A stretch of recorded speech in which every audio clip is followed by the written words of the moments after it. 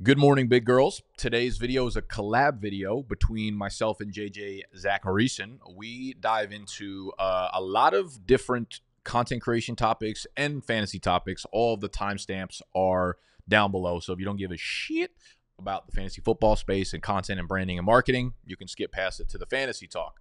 JJ asked me to come onto his podcast, the Late Round Podcast, last week, which has already been live on YouTube. So you might have already seen this episode, but I don't like letting content go to waste. So I asked him if I could also display this out onto my channel. And of course he said, mwah, beautiful. So that's this video. JJ asked me to come on his podcast. We talked a ton about just creation in the space because we've both been doing it for a long time and we are both individual creators, not necessarily tied to any sort of higher level brand. And then we got into football. We talked some of the players that I am much lower on than consensus, which you guys may or may not have seen videos on this already. We talked about some ambiguous backfields like Zach Moss. We talked about our rookie evaluation process. We talked a lot about a lot of things. You know, it's about 60 minutes of us just sitting there kind of fixing our hair the entire time. So JJ, like I said, OG in the space, great guy. Make sure you're subscribed to his channel and his podcast if you are not already. If you enjoy this video, let me know. I don't necessarily do collabs that often. I will go on other people's channels, but I like to yap straight at you guys. But if you want to hear more, collabs, if you want me to bring more people on, I'm not open to it. So make your case down below. If not, just hit the thumbs up button, subscribe here, and I'll still love you forever. What's up, man? I am so excited for this cold open. When I saw it on the show sheet, I was immediately like, man, when I see a good creative idea, I always want to steal it. It's just where my mind goes. And yeah. I feel like I want to take this from now on. So the cold opening is probably one of my favorite things I've done in a podcast episode. Dude, you guys have like semi cold open type stuff when you're doing like especially like the vlog type stuff that you've done, right? It's like it's not just like, hey, welcome to today's episode. Today we're going to be talking about blah, blah, blah, blah, blah. It's not like that usually. Yeah. I mean, any of the documenting stuff is more like storyline told. So we never have like any hard openings. It's just like what's going to be the best for the overall video. Even in my individual fantasy videos, I kind of hate the idea of like introducing the video and be like, hey, this is what we're going to talk about. I still do it, but I like to just start talking about things that are a little bit random because it does catch people off guard. But if you have like a good soothing communication style, I feel like it kind of hooks you in. And then you're like, I'm in now. I'm in for 30 seconds. I might as well be in for 60 minutes. Well, I started my Becoming a Best Ball Bro series in the podcast feed over the last month or so. And on the show earlier this week that dropped, I introed it. The cold open was me talking about the movie Homeward Bound. So like there's no better intro and grabber than talking about a movie from the early 90s that everyone forgot about, Yeah, and it gets your like energy level really high from the rip, because you're like adrenaline's up and then you're high energy for the rest of the episode.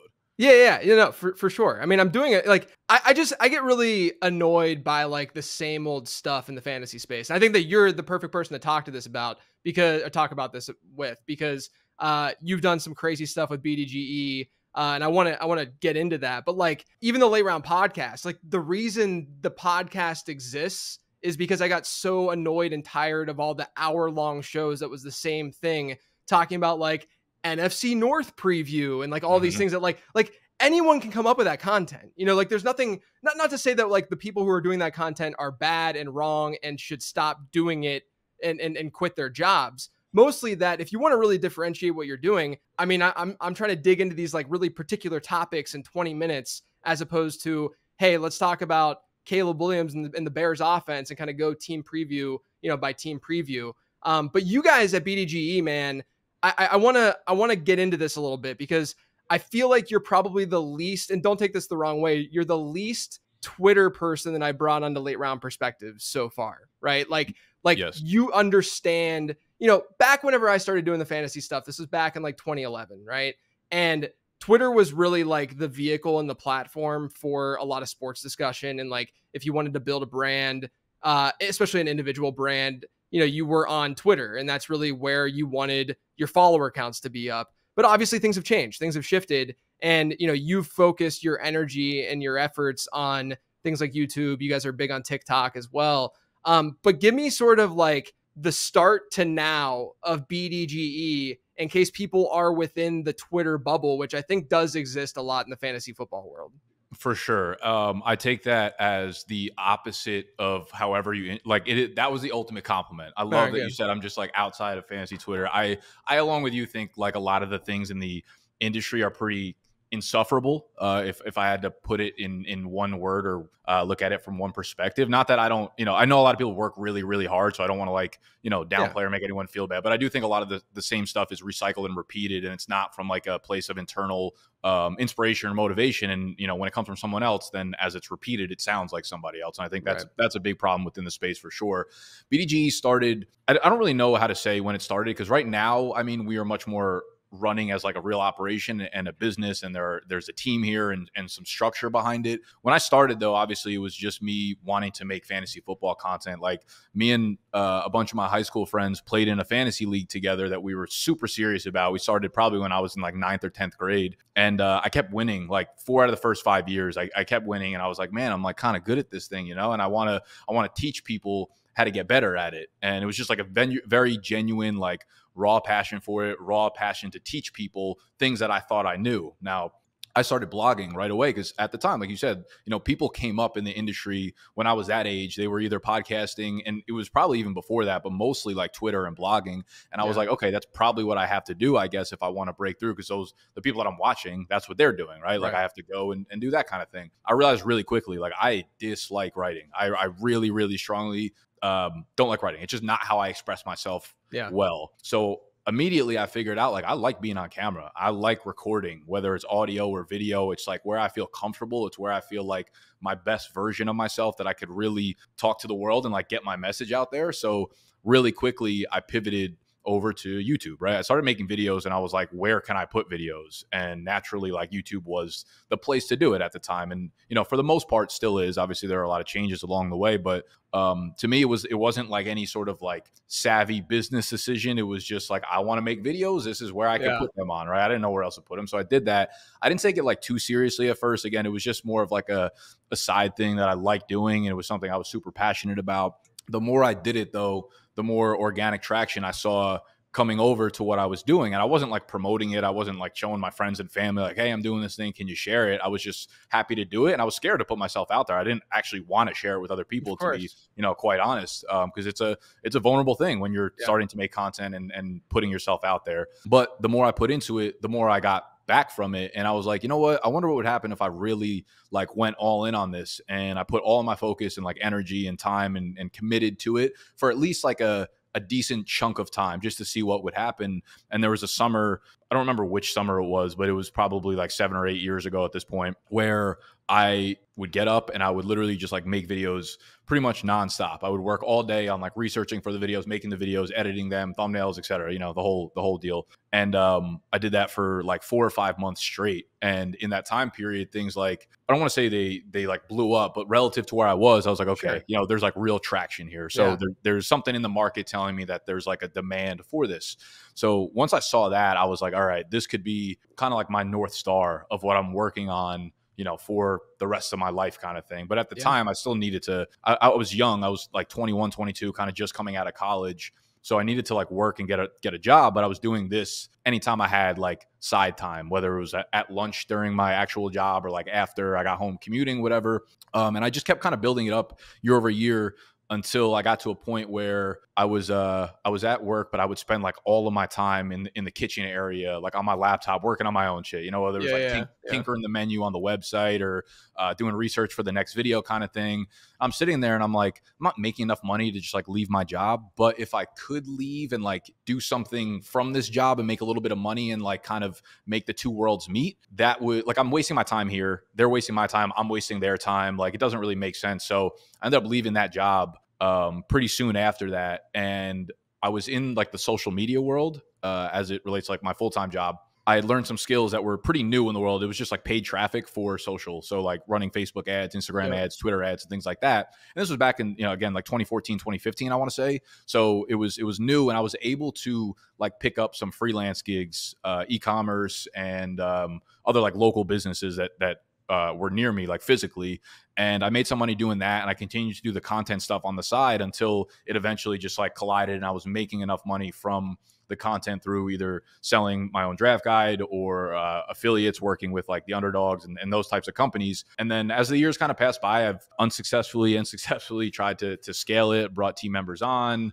We have other creators here now, and we have video editors and producers and people that do different things and work on the tech stuff. So we've tried to scale over the 6 or 7 year period. And we have an office here in New York. And a lot of that is because like when I left my last corporate job, it gets lonely really, really quickly. I'm an independent person, but as soon as I was like not around anybody for long periods of time, you're kind of like, fuck, I kind of miss the human interaction, the team development here. So I've kind of been like working, reverse engineering my way back into an office, but just on my own terms. And it's taken, I don't want to take any credit away from anyone that's helped me build this, but obviously that was like a 5, 6, 7, 8 year grind to get back to where we are working like every day. So fast forward to today, we're a brand that makes a ton of sports content, obviously a lot of NFL related, fantasy football, a lot of trivia stuff, a lot of behind the business, like vlog, documenting type of stuff. So I think it's all equally important to us, but realistically, I think we're just an expression of passion from the people that are inside the office. Yeah, I mean, I remember whenever I first was introduced to what you guys were doing and you and I started talking a little bit, we've been talking for a few years now, but like, when I was introduced to it, I was like, man, it's crazy that there isn't really this kind of vibe in the space where, you don't really have just like, I don't want to call it barstooly because it's not, necessary, but like you understand the assignment of having personalities, having, like voices within what you're doing, as opposed to just another byline on a website. And I think that's what's really separated you guys from, what other people are doing within the space. Not only are you doing really creative content and fun content and different types of content, but also like you're focusing on the right things to focus on. Like you're focusing on, I'm assuming that's all been something that you've thought about and something that's that you have strived to do, as opposed to just like, oh yeah, I just walked into this person who can, like be decent in front of a camera and be a good personality. Yeah. I mean, it's a reflection of a lot of people in here that have consumed the content and then wanted to be a part of it. And I so strongly believe that like just the way media works and social media in itself, that over, the next decade or whatever, I think a lot of great companies are going to be built. But I actually think the ones that really like stand out are the ones that have like your content has to be great, right? Because that becomes distribution. Your product has to be great because that's what people are going to pay for if it's a good experience for them. But I think there's this element of documentation to it. The story behind what you're actually doing and being able to be vulnerable and relate to people needs to be told through content. And that's how you hit that next tier of greatness realistically. And I also think there is, I don't want to say I'm like calculated about it, but it's always just felt very right for me. So it might look calculated from the outside, but it always felt like documenting and showcasing this stuff was the right thing to do. And what it's also given us the advantage of is like when you make that other type of content, when you feel like you need to express yourself about something other than football, it feels like a natural platform for that. Because I do think, especially in this industry, you can get very, very, very burnt out from talking about the same thing day over day over day over week over month over year. And if you don't eventually develop a different outlet, like I think most people in our industry probably need to look for another outlet based on the amount of work we do in this space, that could be really detrimental to you as a creator. And as individual creators like yourself and I am, like we always need to be innovating and invigorating our own content. And like, man, if you lose the passion for it, you're not going to be able to edge out other people. So you need that other like side of release or expression or fulfillment from other parts of life. And for me, honestly, it's been a lot of like running the brand and the business and the marketing and making content around that. Just like these types of conversations it's like such a breath of fresh air for me and such a release for me that has helped like push me past some of the football stuff that I get burnt out with, Yeah, no, I totally understand. That honestly, at its core, is the reason why I left FanDuel. Like, I had a very good job. I have nothing but good things to say about the gig, the people there, the company, all that kind of stuff. And whenever I said I was leaving, people are like, oh, man, he got fired, or just the typical stuff that people will say online.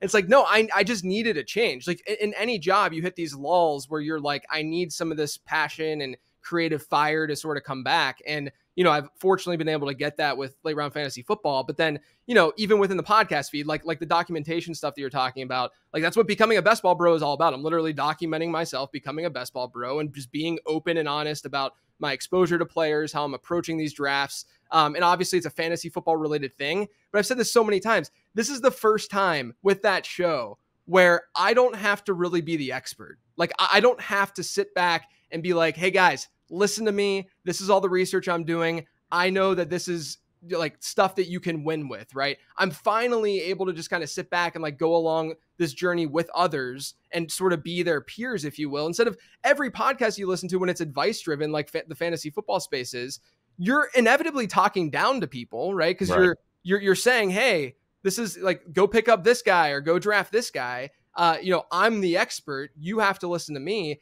And it does get draining, man. Like it's a lot whenever that's not, also it's difficult if that's like not really your personality. Like I don't really enjoy like telling people what to do or anything like that. It's more so I just love fantasy football and I love researching this stuff and I want to get my voice out there. But it's been nice to sort of have that change of pace a little bit with becoming a best ball bro. Yeah, I mean that's why I like the documenting stuff is so it's fun. It's scary to put yourself out there in that way, but it is this like, okay, cool. We're like working with each other. We are like going on this journey kind of together. And it's okay for me to be infallible. It's okay for me to like fuck up here and there. You do it. I do it too. I mean, we live in a social world where like people's validation comes from like the downfall of people above them in a sense. You know, that's why people want to talk shit. That's why people like love to just chirp at you on Twitter and chirp at you in the comments, because it just makes them feel better. Like they look at you and they're like, I wish I had taken that path. I wish I was 20 years old and worked really hard at my passion. And now that I see someone else doing it, like I feel that inside and it hurts. So I'm going to take it out on you kind of thing, you know? And we have a very large majority of people that do that and operate that way. And when you get to go through more of like the documentary style of content and you get to be more open and vulnerable, you know, they're like, fuck. And that's one of the other reasons why I felt like I needed to share the story, share the story of us and document everything, was to like show, especially the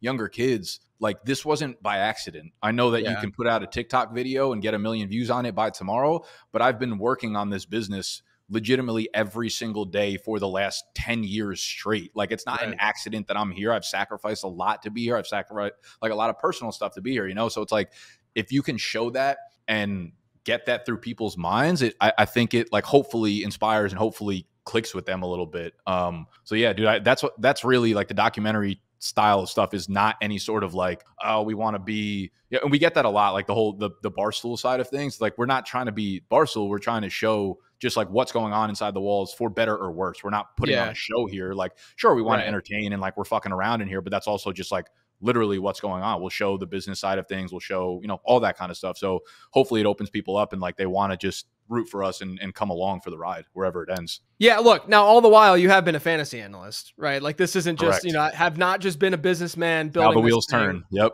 You have been a fantasy analyst. So let's dig into that a little bit. What would you say is sort of like your process as a fantasy analyst? You know, I think people would probably put me in a bucket of, oh, that's the data nerd JJ talking about his stupid data stuff again.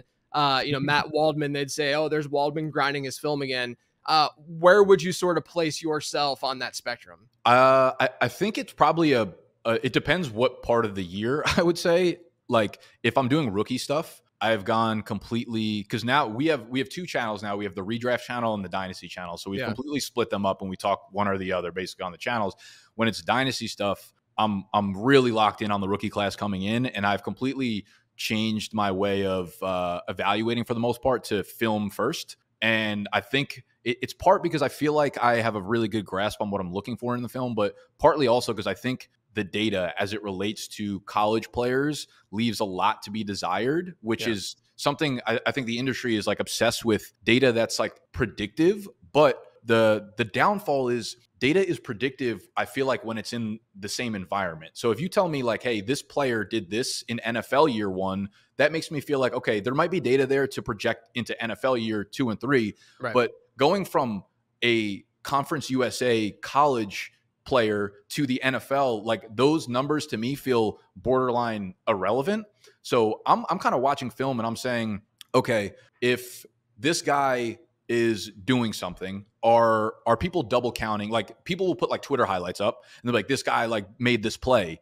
And I'm like, it was a nice play, but 90% of players are also probably going to make that play in that situation. So I feel like a lot of rookie stuff gets double counted, and that's why like highlights go crazy, even though they're not that impressive of highlights, whatever. And I feel like people kind of lose context, whether it's number of men in the box or like the gaps being open with a guy like Jalen Wright, who was playing against, you know, 3-man fronts kind of thing. And a lot gets lost. And I feel like most people are not putting the work in to like watch the context behind it. So as it relates to rookie stuff, I'm watching a lot of film. I'm making my opinions, but then I'm making sure like what I see on film, probably 3 or 4 things will stand out to me per player. And then I'll go into the numbers afterwards. If I'm saying like Jalen Wright, explosive as shit, now I'm going to look at his breakaway run rate, his percentage of 10 to 20 plus yard runs, the number of men in the box at the time, if I feel like all of the boxes were super, super light kind of thing. So I'm trusting my eyes first, but I'm not just going off the eyes. I'm making sure that I go into the things that stood out to me, backing up with stats.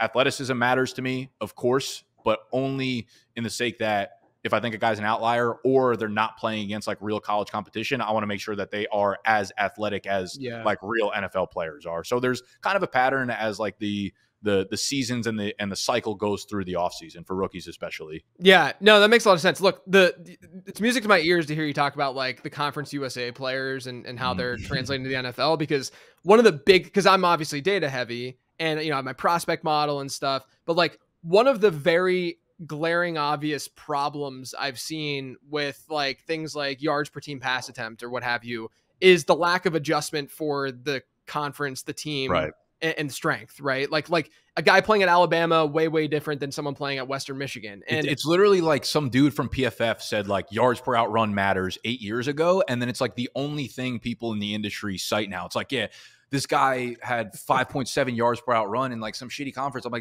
like I could show you 7 dudes that are terrible that had the same like metric or stat or whatever. And it's just, it's like no one can think for themselves, it feels like. Yeah, I think a part of the problem though with the data stuff is that people really look at data in silos and not looking at data sort of together, like different data pieces to really create something. Like that's why, you know, I'm never going to tell people, I even say in my prospect guide, I'm not telling people to strictly draft off of the model. Now I've tested the model. I know that the way that the model ranks players is actually better and more predictive than ADP has been, rookie ADP. And so like you could hypothetically be fine by doing that. But at the end of the day, like, you know, I'm not going to say that whatever this is spitting out is absolutely going to happen. There's so much gray area in this. I mean, that's the entire point of why we're doing this in the first place, because there is that gray area and it's not black and white. I think the problem and sort of what you're alluding to is like when people just say this guy had a good yards per route run, and, you know, it's a good one-off thing to talk about on a show, whatever,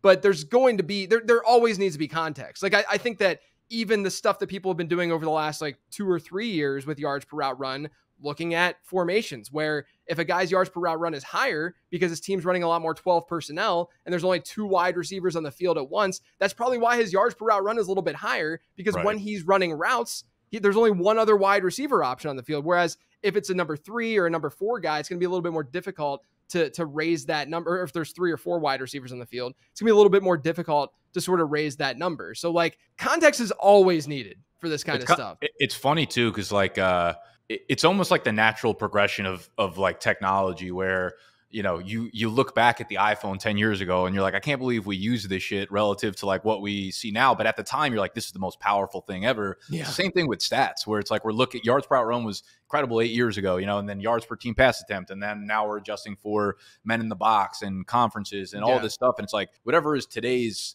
you know, flavor of the week will not be the same thing a year from now. And I think I've also taken my foot off the pedal as it relates to data things, because there are so many good people out there like yourself that are doing the work on that when they trust something, it's easy for me to be like the middleman that says like, hey, this is what I liked on film, but like, here are some really good numbers that either contradict what I said, so think for yourself, or that back up what I'm talking about with a ton of context behind it. So I think a lot of people within the space, like yourself, you're very data driven. And I think people come and they trust numbers. Some people might come to me because they feel like I am a good mix of film and data, and maybe just are comfortable with my communication style. Like they can kind of sit there and just watch me for 20, 25, 30 minutes and feel like I kind of told them a story or something like that. You know what I mean? So I think there's mixes and fits for everybody in the space realistically. And I try to I try not to like force myself into any of those boxes. Yeah.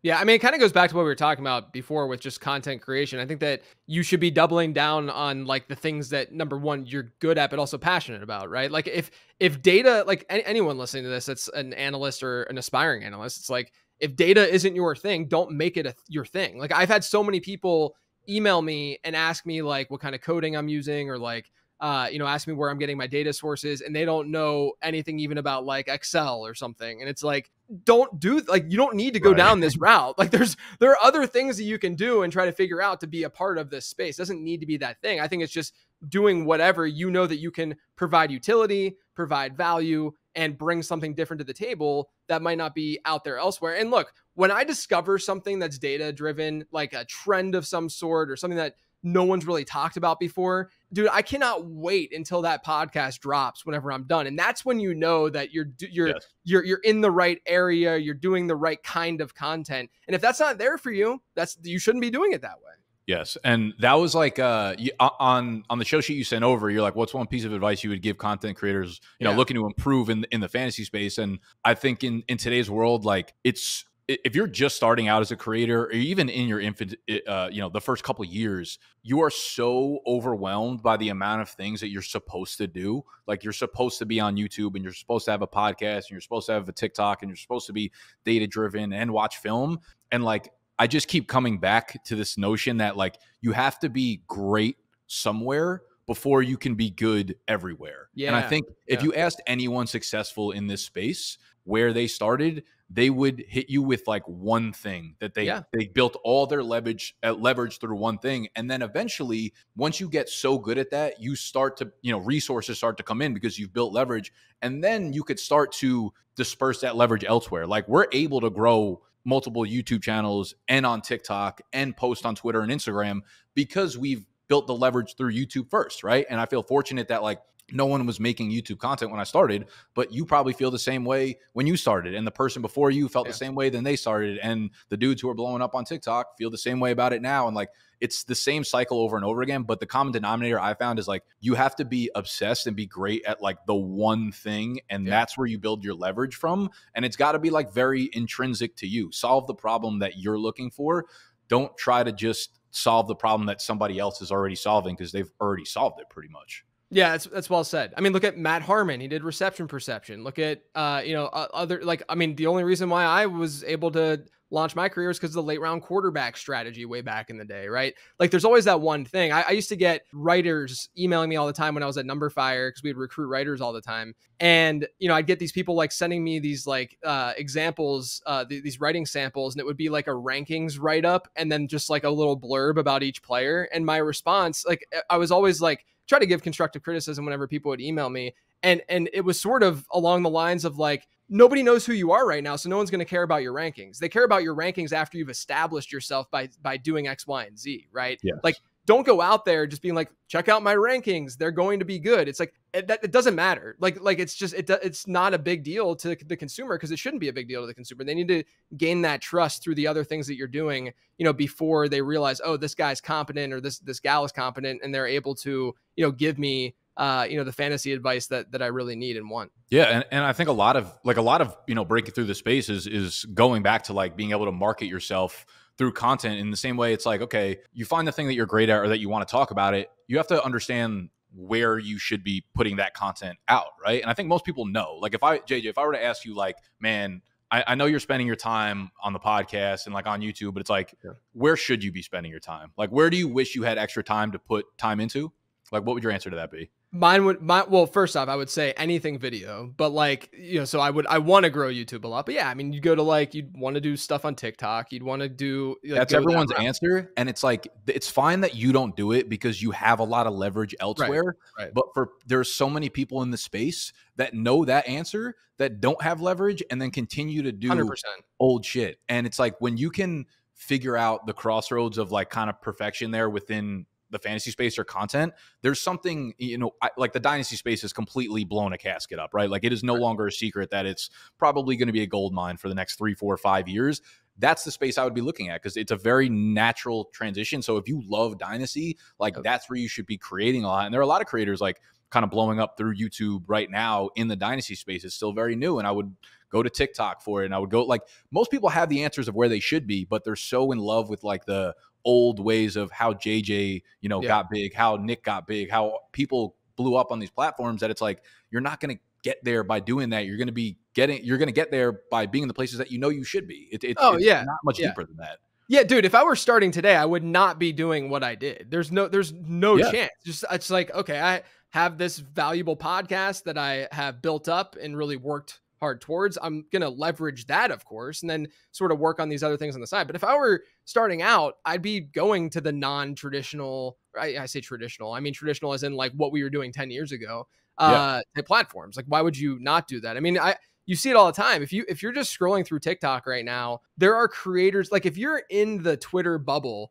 and I know that we're spending more time on this than probably either of us expected, but like if you're in the Twitter bubble, which is where the fantasy football space has really been over the last 15 years or so, you might not even be aware of how big the creator economy is on TikTok or even on YouTube. It's crazy. So, man, it's funny because I was kind of in that middle ground where, like, I consider you like an OG in the space, right? And like basically everybody that came before you. I'm old, man. I'm old. In that OG range, where you guys kind of paved the way as it relates to, like, you know, Twitter and podcasts and stuff like that. And then I was kind of part of the new wave. I was very familiar with all your guys' work, and I did some work in that space. And then I got into YouTube. And then I think most people after me were either like YouTube or, you know, down into like the TikTok platform. And I have guys in my office that are 21, 22 that are like breaking into the industry that you and like the OGs would have no idea who they are.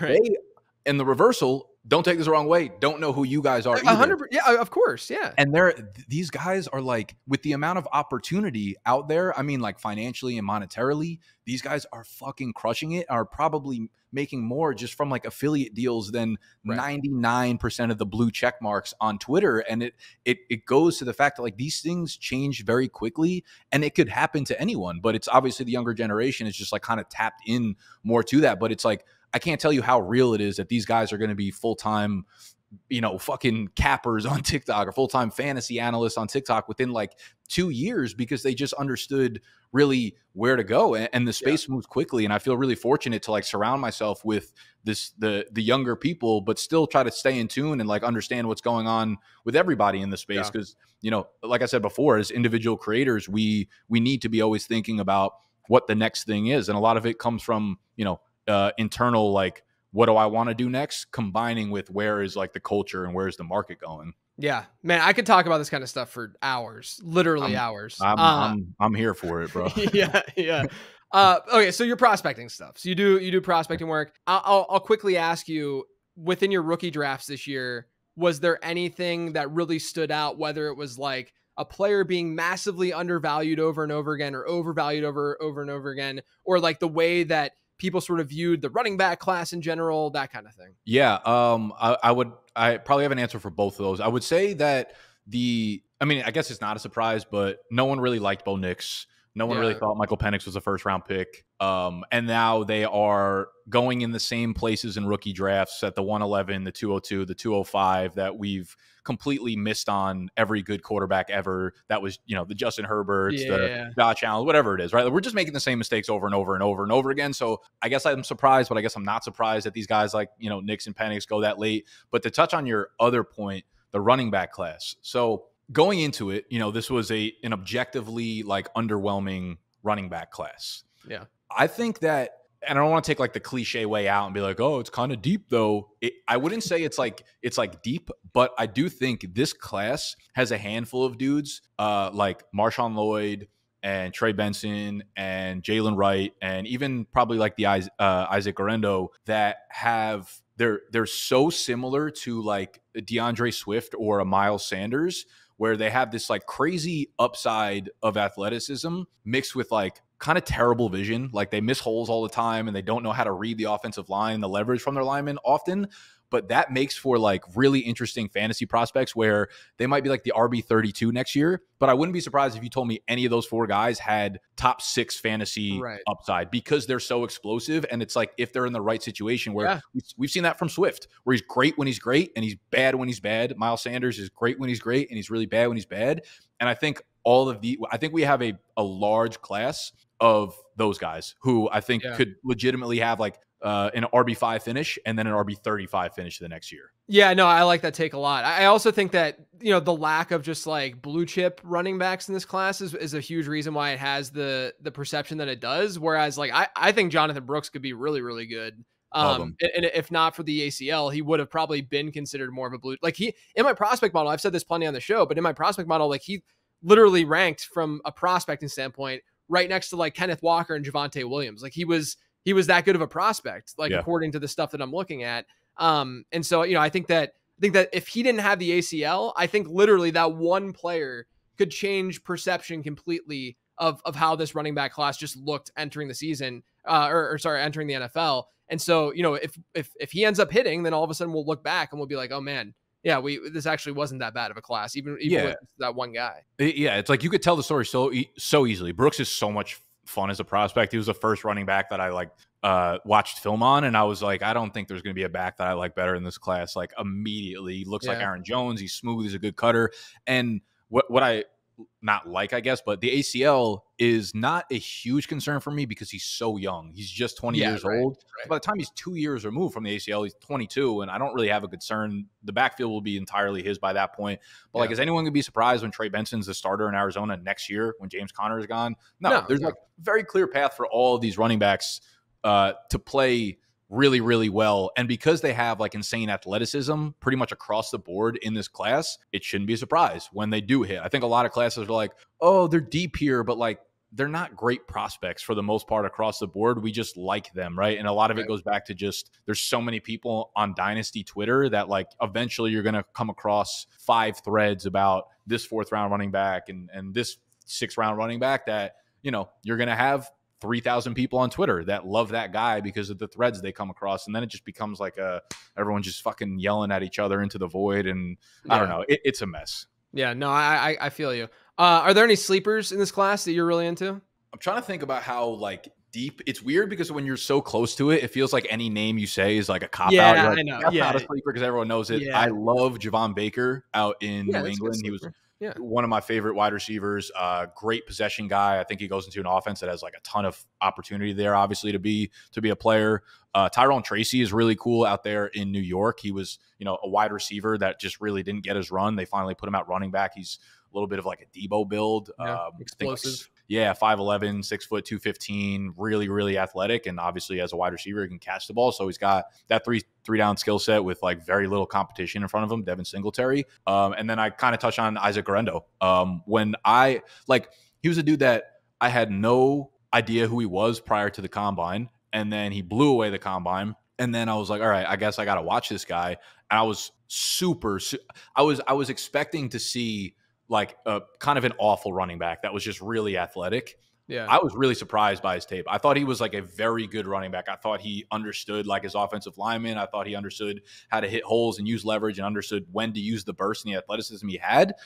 So I'm actually like super excited to see if he can win that RB2 role in San Francisco. Yeah, he got I thought Pacheco was a little bit better of a prospect, like the numbers and stuff that I'm looking at, but he got a Pacheco comp for me. Like that makes sense. It was still it's like in that sort of grouping and that archetype for sure. Hell yeah. Let's shift our focus a little bit to redraft. I saw that you dropped a video on some of the players that you're avoiding.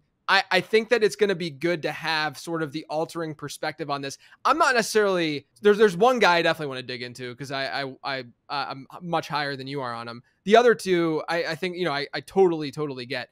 So let's just go through 3 guys that I thought were the most intriguing, the most interesting that you brought up. Let's start with Drake London. You see him as a player to avoid right now. I'm assuming that you're sort of working off of underdog drafts and best ball. But I mean, that's really like all we can work off of at this point of the offseason. But tell me what it is about London.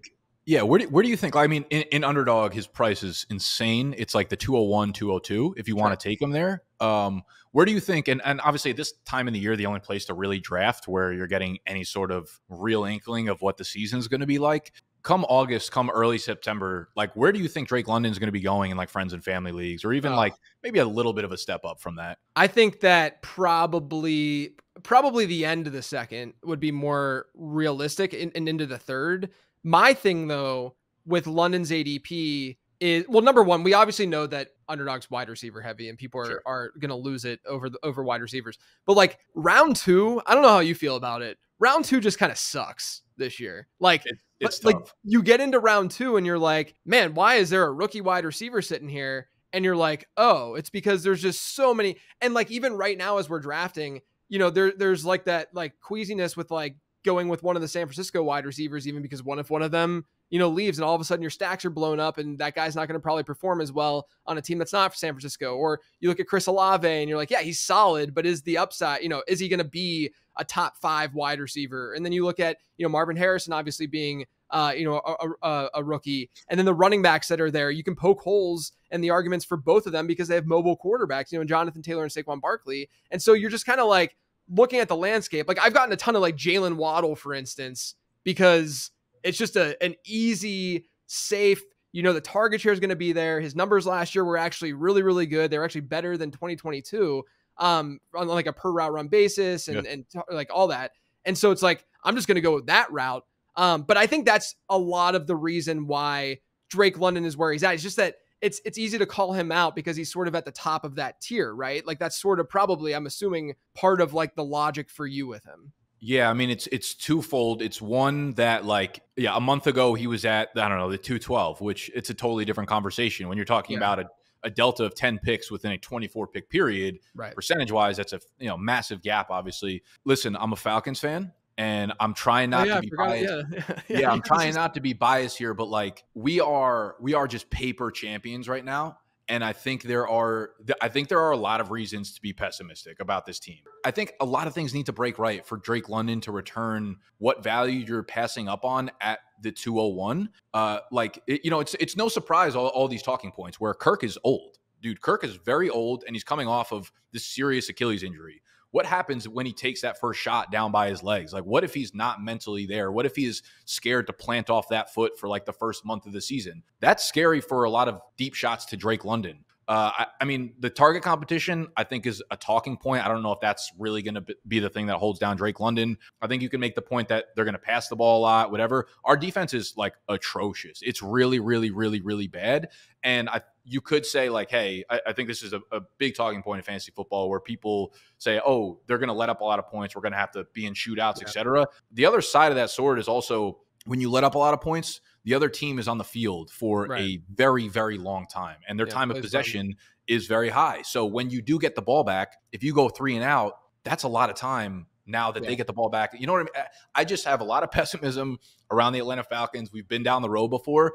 You know, Bijan can have an all-pro season. What if Kyle Pitts bounces back with like 1,200 yards? Is there enough upside to kind of go around in that offense, man? New coaching staff. There's like a lot of changes, and it all needs to go right for Drake London to return value at 201. I almost feel like the London thing is almost identical to Garrett Wilson right now. Is it not? Like it's an old quarterback coming off an Achilles, an elite running back sitting back there. I think the one thing that probably would favor Wilson in a projection / why Wilson is going ahead of London, which happens in pretty much, like 98% of drafts probably, is the Kyle Pitts factor. Like there's no Kyle Pitts. There's no like potential stud sitting in that New York offense like there is with Pitts. Would that be like the differentiator for you? Yeah, I mean, that's definitely a part of it. I also think like, and I don't want to go too much into like the eye test and be like, oh, he looks better. Garrett Wilson kind of pops off on the screen. London has his plays for sure. Wilson looks like a young Stephon Diggs. And the other thing that like you can't not look at is the fact that Garrett Wilson had 170 targets last year, which is that's like that. Those are crazy numbers, right? Drake London is topping out. We've seen it. He's topping out with like 110 targets, obviously with Arthur Smith, new quarterback, all that kind of stuff. But like Garrett Wilson's regression is 155 targets, where Drake London's huge progression is 130, 140. Maybe they're more valuable. Similar, I just think we've seen a little bit more from Wilson. We've seen a little bit more of what we're going to need in terms of like yards after the catch. I think he's a little bit better of a route runner. I think he can make plays on his own, and that entire passing offense is going to funnel through him. We've seen Aaron Rodgers, like when he dials in on his one, the one is like a real alpha one. So I think if you get a little bit of sprinkle, but I'm equally concerned. Like I don't have faith. Going into last year, I was super skeptical about the Jets offense altogether. You know, whatever happened with Rodgers, but prior to that, like they were the paper champions, right? They were on paper, they were going to the Super Bowl.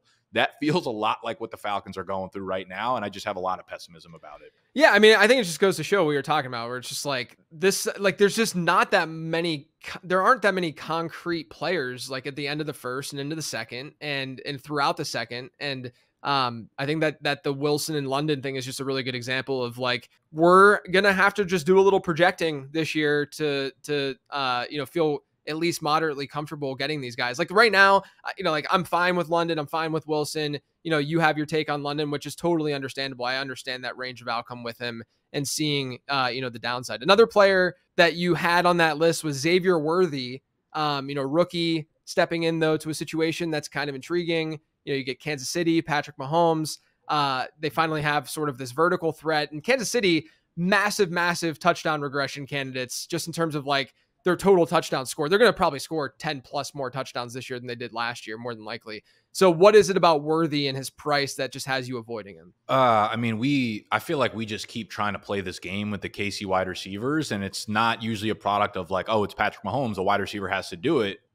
In almost all situations when we try to do this, it's, oh, Aaron Rodgers is, he just doesn't pass to his tight end. When he has a tight end, like maybe, you know what I mean? We try to like play through these loopholes.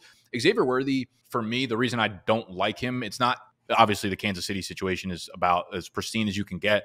Didn't love him as a prospect. Like when I watched the Texas film, that was probably one of the most fun films for me to watch because you have Xavier Worthy, you have Adonai Mitchell. And I watched Adonai and I was like, I love this dude. Like I thought he was so good.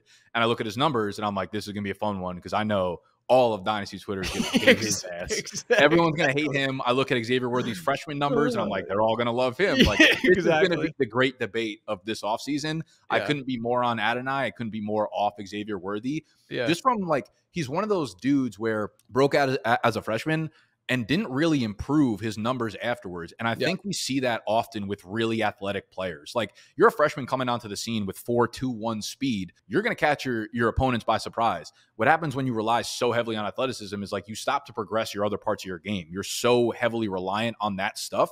And when you don't progress year over year, like that's eventually going to catch up to you. And I feel like a lot of that happened with Xavier Worthy. And what's funny too is like for so many years we talked about like if Xavier Worthy came out the year before Devontae Smith, he would be like 165 pounds, right? Like no one even really mentions his weight anymore or his size about how that's like an outlier if he hits.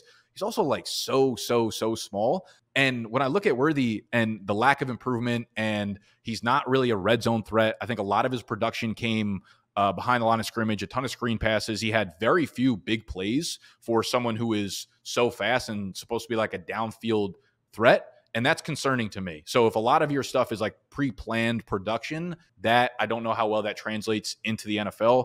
Dude, here's the way I'll look at Mecole Hardman, man. Or here's the way I'll look at Xavier Worthy. Wow, was that a little slip there? It was a little foreshadowing just because they just re-signed Mecole Hardman today, right? They re-signed him to another year. It would not surprise me at all. And I'm not saying this like for clicks or hyperbole.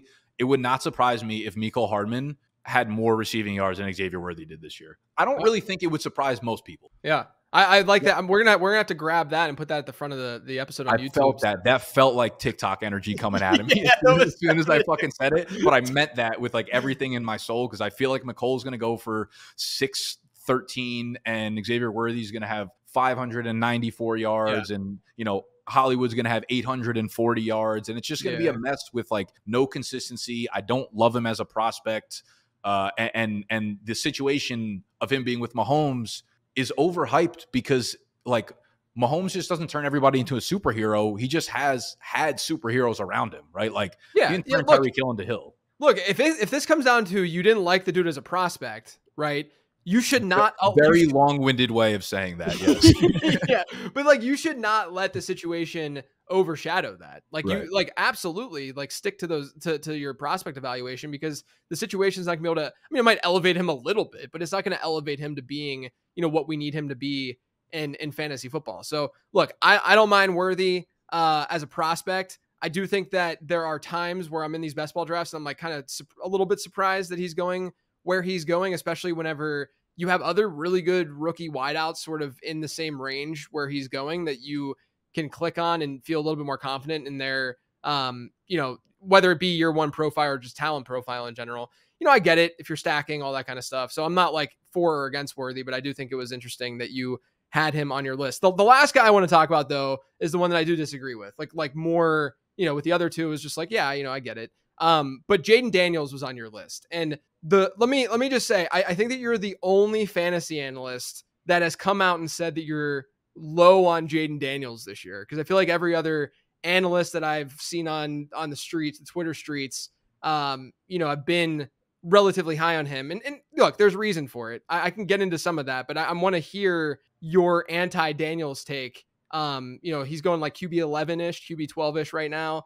And that seems to be very high for you. Yeah. Yeah, it feels expensive. Like I'll just start off by saying I think I'd rather like die than actively choose a quarterback in a Cliff Kingsbury offense again. I have very little faith in him being able to run a smooth ship over there. So I do not like the coaching staff coming in. I thought we saw that play itself out in Arizona, where everything became gimmicky. They could not run a successful offense as soon as things started to fall apart a little bit. And when I think about Washington over the last like couple of years, I think it's easy to have talked yourself into being like, oh, they have a pretty good like weapon group. I don't think you can really say that anymore. They have their true alpha in Terry McLaurin. Behind him, like Curtis Samuel is gone. Yeah. You have Jahan Dotson, but Jahan Dotson was about as bad as it gets last year. Yeah. And if he is the player that he was last year, you have very little on that offense behind Terry McLaurin. So, like, if I'm looking at a quarterback where I'm saying, like, I'm one injury away from having arguably, a bottom 3, a bottom 5 receiving group in the NFL, I'm a little bit worried about that. I think the obvious thing with Daniels and his upside is his rushing. Right. And I don't want to try to predict, like, oh, he runs a lot, so he's going to get hit a lot. But he's going to get hit a lot because he runs more than the average quarterback, along with the fact that this Washington offensive line allowed almost 4 sacks a game last year. It was like only the Giants allowed more sacks to their quarterbacks all last season. And it's not like they fixed up their entire offensive line. It's not like they add a lot of firepower to this offense. So I think you very rarely find a rookie quarterback going into a situation where the weapons are below average and he's going to see a ton of pressure immediately out of the gate, where that sets up for success. And I get it, like in underdog, where you are able to have other quarterbacks rotate into your lineup in 1 QB leagues where you shoot for upside because you could just drop them and pick somebody else up. Yeah. I'm pretty much okay with that, because I mean, if you're getting 15, 16, 17 games out of Daniels, he's probably going to scoot for, 600, 5, 6, 7, right, whatever the case may be. And that'll be good to give you like blow up weekly games. I play in a lot of super flex leagues, and I just feel like he becomes really risky to me in those formats. So I just really worry about the situation, not as much as him as a prospect necessarily, but I think we're like one thing happening away from it being like bottom of the league type of situation, and rookies very rarely survive that. It's gonna be really interesting to see where he goes in Superflex, like redraft, because and not like best ball format, like managed league, because like you said, I mean, realistically, if he holds on to the QB 11-ish price tag, which I think he definitely will, like I doubt that he's gonna get over like a Kyler, and probably not going to get over a Love and Dak, yeah, but he might, just based on the hype and the rushing, like those last two guys, like there's a possibility. But it's like, why would you go after? Why would you draft him over Kyler when Kyler is literally going to give you the same rushing production and not be a rookie, right? And be in a better environment and stuff like that. The one thing that I will say too with Daniels, and I've written him up as being someone. Kyler to me is like the easy click when you're looking at like a non-elite. If you have a good counterpoint for this, I'd love to hear, because I didn't realize I had a strong take on Jaden Daniels, but when I saw the QB 11-12 price tag, I was like, man, I got him down at probably QB 18-19. I'm really far off where the industry is. And I think a lot of it is like you're seeing best ball players become like year-round lifestyle NFL consumers. So you have rookie drafts and dynasty drafts immediately just converging into best ball. So I would be surprised if Jaden actually doesn't drop down significantly, but like I'm very open to hearing the other side of the argument. Yeah, I think the other side is literally rushing. Yeah. It's quite literally rushing. If you look at, so I always look at quarterbacks in terms of their passing points per game and then their rushing points per game. Okay. Since 2011, we've had 35 quarterbacks where the passer threw it 300 or more times. That's just a threshold to say he was the starter for his team. Gotcha. And then he ran the ball he ran the ball for 5 or more rushing fantasy points per game. So 35 quarterbacks, right? It's not a guarantee that Daniels gets there, right? But I do think that he is a more prolific runner than the majority of guys that have come out. Sure. I think we should feel confident that of the guys, in this class and such, that we should feel good about Jaden Daniels being a relatively decent mobile quarterback. If you look at then those 35 quarterbacks, the lowest number of fantasy points scored per game of those 35 is 17.3. And that was from Josh Allen during his rookie season, where we know his passing numbers just were not there at all, right? And so I think that there is a floor to Daniels. Now, I do think that people might be taking the ceiling a little bit too far with Daniels, because if you look at this sample and you look at like the rookies, there's only 2, I think, that were part of the group, which was Josh Allen and Kyler Murray. And they were still both under 18 fantasy points, right? Where the chance that Daniels is indeed like this excellent passer year one, I don't think is very high, but I do understand the notion of shooting for upside. What if he is that guy, right? Like what if Daniels is the dude who can post 3,500 yards passing, which is relatively modest, and then 20 to 25 passing touchdowns with strong rushing production, then all of a sudden he's like a locked in QB1 in fantasy if he's able to do something like that, right? And then my other thing to you, my other, like, not really argument, but like, sort of like talking about the Drake London to Garrett Wilson thing. I think this one's even more drastic. Like, are you looking at Anthony Richardson the same way? Because I'm like unbelievably higher on him for no reason. No, but I don't know. But here's the thing. I think Richardson, like you talking about your lack of faith in Cliff Kingsbury, I would say that the Richardson thing is like, you got Shane Steichen, you have these weapons that really play their role particularly well. Like their AD Mitchell pick, I didn't even, I wasn't like in love with Mitchell as a prospect, but if you can't recognize the fit with what they need, like it's very obvious, right? I'm not going to say you don't know ball, but like it's a very obvious fit.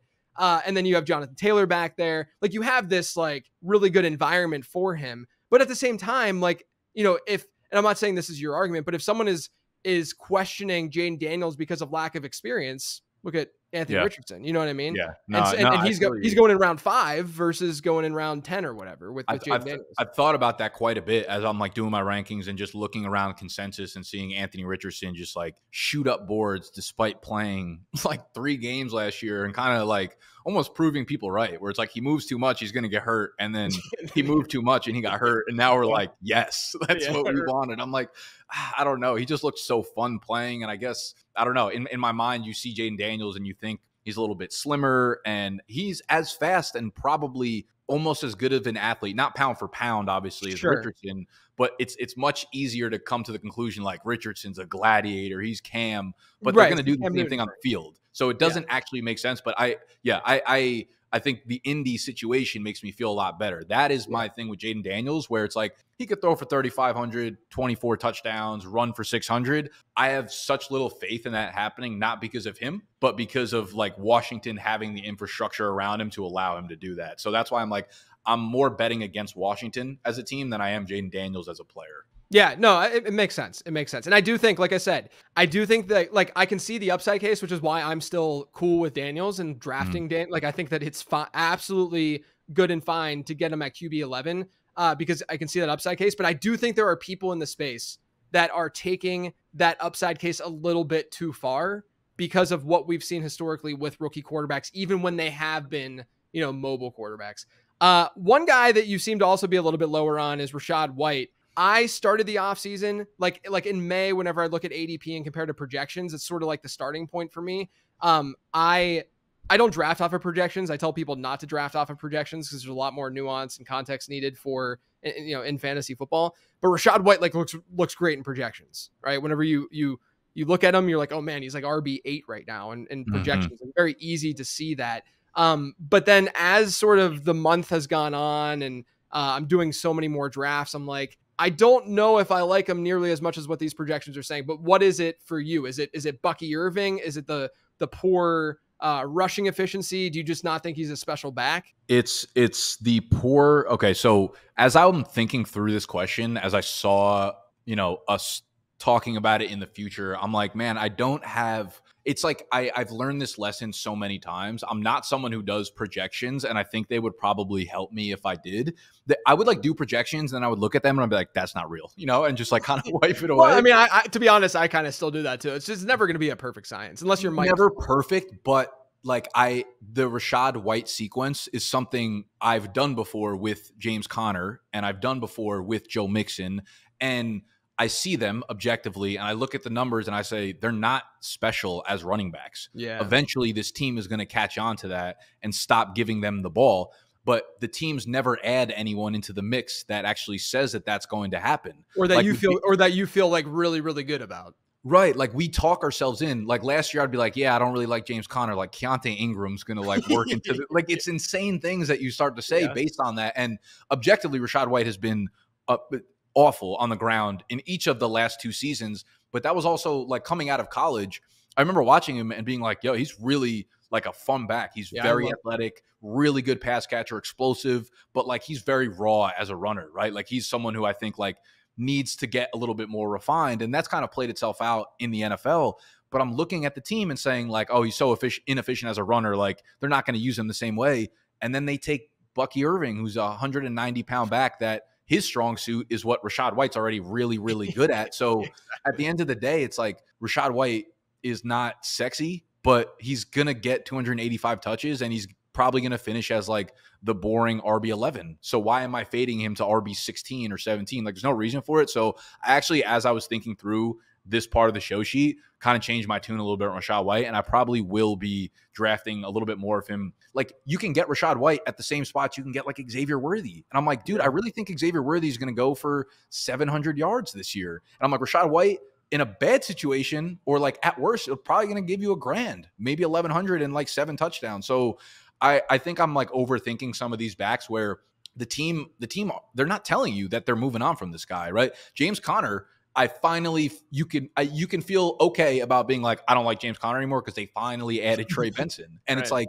that is not the case, in my opinion, for a day 3 undersized running back to move into Rachaad White. So realistically, I just made the case for Rachaad White, I guess. I'm back in, baby. Look at that. My take has been, what if this year's Rachaad White is Rachaad White? Probably the case.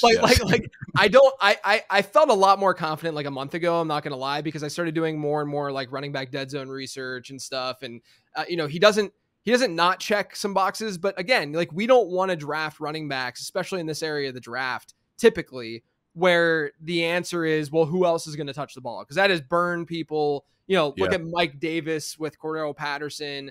There's examples upon example of that. But I personally, like, I don't think White, I don't think he's a Mike Davis back, right? Like, I don't think he's as bad as Mike Davis. He's not fully replaceable. No way. Right. And like at the very least, like his receiving numbers have actually been pretty good, and his receiving ability, we knew that coming in. Like the crazy thing with Bucky Irving, and look, anything can come to fruition and happen. We know that. Like Bucky Irving might take over the backfield for all we know. Like who knows what's going to actually go down. But realistically, like Rachaad White's receiving profile entering the NFL was better than Bucky Irving's, in my opinion. And so like why, and then all he's done is been a pretty solid receiver in the NFL. So why would we assume that that's just going to go away because Bucky Irving's there? And then it comes down to, okay, maybe Irving is a change of pace guy on the ground, which totally understand that. And I think that Irving's, sort of like maybe didn't get enough credit as a runner a little bit because of size and stuff. Maybe I didn't really like Irving that much as a prospect. I didn't either. I'm trying to look at the bull case here for Bucky Irving. I'm so out on Bucky Irving. He's like, it reminds me of like Kenneth Gainwell a little bit, where like when he was coming out, he was so good as a receiver that we just wanted to push that love into the running part of his game when it wasn't really there. And I feel the same way about Bucky, where I'm like, I could objectively, he's going to catch passes and he's really good at doing that.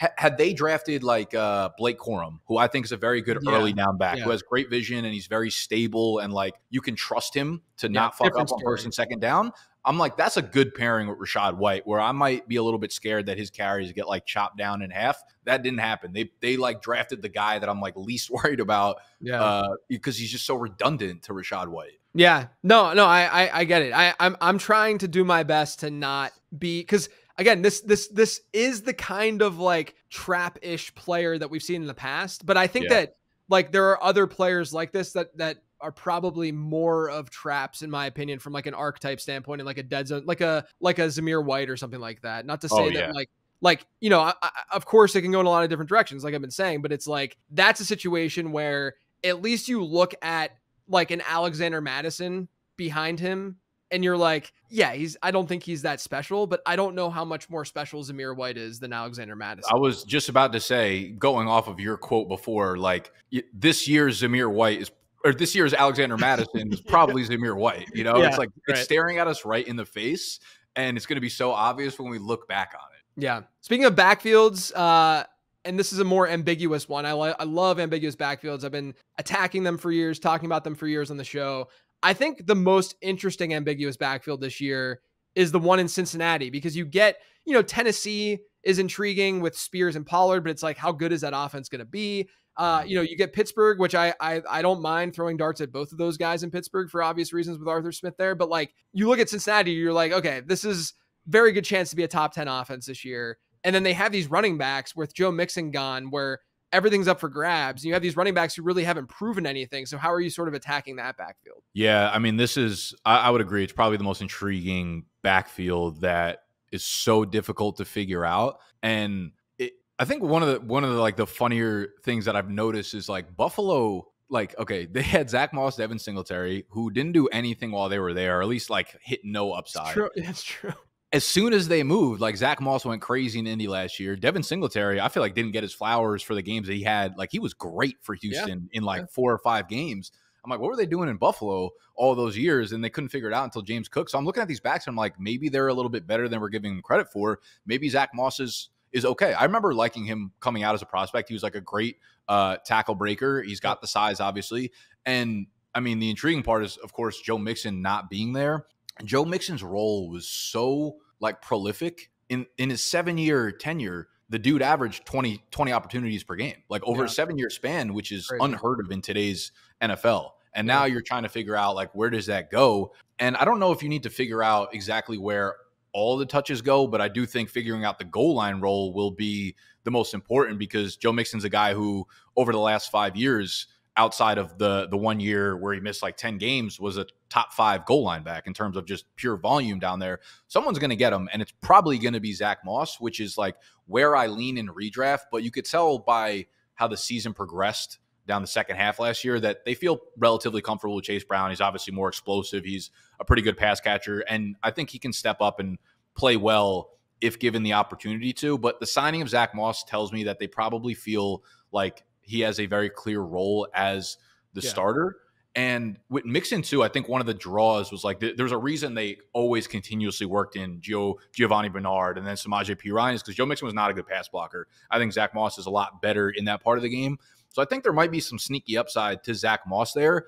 Do I feel confident that it's gonna like play out over the course of the season? No, not at all. Zach Moss feels like in that Zamir White land, in that Alexander Madison land, where you're like, I don't know if I buy that this guy's good enough to like hold off anybody for a full year. So I actually feel okay drafting both of these guys where they're going in drafts. Like I think Zach Moss is like pick 95 or 100, and then Chase Brown's like pick 130. And I'm like, you know what? I don't mind either of these guys' value. I don't really have a strong take, but straight up, I'm going to go Moss there. Yeah, I think I agree. You know, there's a lot of data that I've looked at that says that Chase Brown is not good. And there's a lot of data that I've looked at that says we should be targeting this kind of archetype, this guy who, you know, second year player, pass catcher, explosive in an ambiguous backfield like that. Those are the check.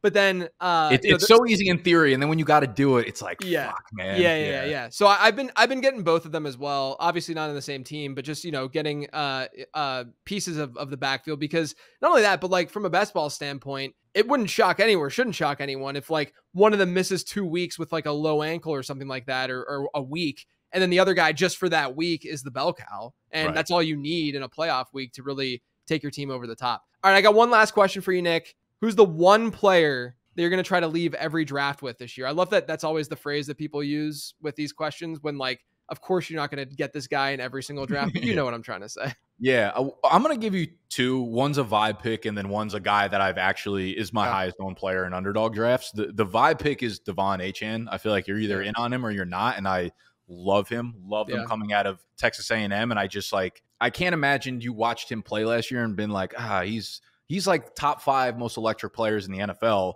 and was averaging like 25 fantasy points. It wasn't just like one good game or 2 good games. He had like 5 games out of 9 of over like 25 fantasy points. And I'm like, I feel as if you fade him this year, you are possibly missing out on like the 2013 Jamal Charles season, right? And I'm like, I don't want to look back and miss out on the obvious league winner when we look back. I get it, the size concerns, but like look at every single running back getting drafted 1 to 2 to 3 spots above him and 1 to 2, 3 spots below him. And you show me a guy that hasn't been injured or missed a full year from an ACL or knee sprains or high ankle sprains, and I'll show you a liar, because every single running back just gets hurt all the time. So like trying to predict the injury is fucking insane to me. And he's the vibe pick for me. Some guy you mentioned before, Najee Harris. He is a guy that I'm drafting in like all the underdog drafts because you're getting him at such an insane price of like 8th, 9th round right now. And I've never really been liked him as a rookie, was off him as his price like the last 2 years, was not a huge fan of him. But this Pittsburgh team has now invested, first round picks in back-to-back years on the offensive line. They have Arthur Smith coming over, so they're going to run the shit out of the ball. And I think one of the underrated things not really being talked about is like the reason Najee was so great as a rookie was because his passing numbers were so high. And with Deontay Johnson gone, that's like 140 targets a year basically out of that offense. I could see, obviously Jaylen Warren's going to eat into it a little bit, but even if Najee averages an extra like target to a 1.3 targets per game over the course of the season, that's massive for, a running back in terms of PPR fantasy points. So you're talking about a guy who's like, he's never seen fewer than 285 touches in a year.